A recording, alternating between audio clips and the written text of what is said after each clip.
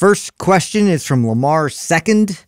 What are the advantages or disadvantages of alternating sides during an exercise versus doing both sides at the same time? For example, when doing a dumbbell press, is it better to do one arm at a time or both arms at once? Oh, they're both good. It's actually almost a different exercise. So let's use the dumbbell press as an example, since that's the question, right? So let's say I'm doing a dumbbell shoulder press.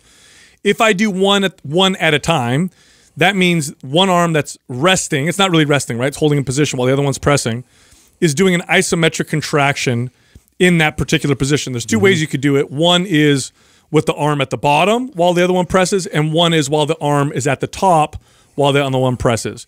The other difference is because I'm moving a weight on one side, it's requiring more core stability in particular to stabilize, because as the lever changes and lengthens, it's making one side slightly heavier than the other. You really feel this like on a chest press. Like you do one arm at a time on a chest press, and you have to stabilize your body from rolling off the bench. That's my favorite part about it, is like sort of the anti-rotation component, because like when you're doing anything super functional or athletic, that's a major factor in how well you're going to be able to perform and respond based on what types of stress or types of movement that you're trying to explosively produce. So I mean, there's lots of carryover in terms of like alternating which sides you're focusing on.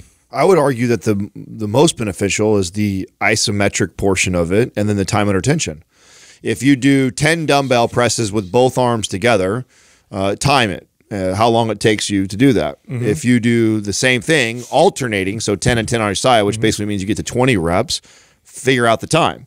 You're gonna dramatically increase the time under tension for the same muscle, and you're also going to incorporate a isometric portion that you don't really get in a typical both arms pressing. So I think it's a great way to, and when else does the average person include isometrics? Very, very rare. And we've talked about ad nauseum the benefits of isometric training, and very few people do it. This is a great way to incorporate it in your training. And to, like Sal said, you could do the isometric contraction at the top of the rep or at the bottom of the rep, and that goes for shoulder pressing and curling, and I mean almost every exercise you can incorporate this. So there's tremendous value in it, especially if you never do it. So if you do most of your exercises both arms together all the time, then incorporating alternate, which you're going to have to lighten the load because of the increased time under tension and the stability. It's harder to go as heavy when you're alternating. Now, does that make it a better exercise? No. It makes it a different exercise. In fact, if I were to,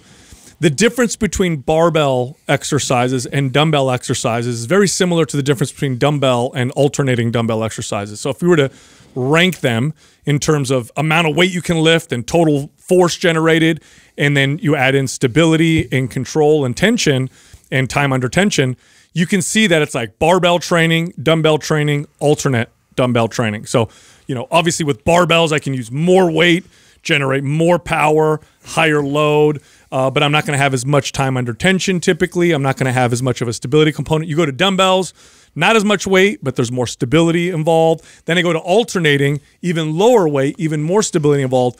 All of them have value, so I think it's important to incorporate them all differently. I mean, when I alternate with dumbbells, I also can isolate and squeeze the muscle that I'm really working on. Like, I'll give you an example. One of my favorite alternating exercises with dumbbells is a dumbbell row. So I'll bend over with 2 dumbbells. I'll bring one up, squeeze that lat and that side, hold that, and then row the other one up and then bring the other one down and squeeze the other side.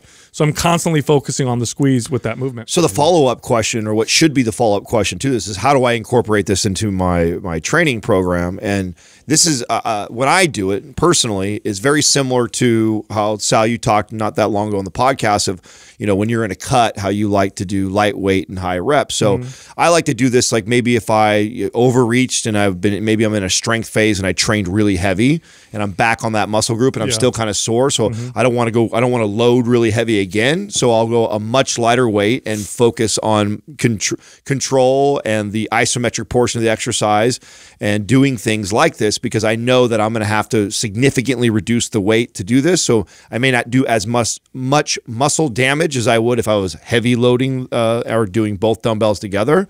So that's kind of how I would do it. And really, it's if it's something you never do, there's tremendous value in it. If you already incorporate it into your routine, or that's how you always train, then training barbell movements are going to be very beneficial to that person. So it's whatever you're doing the least.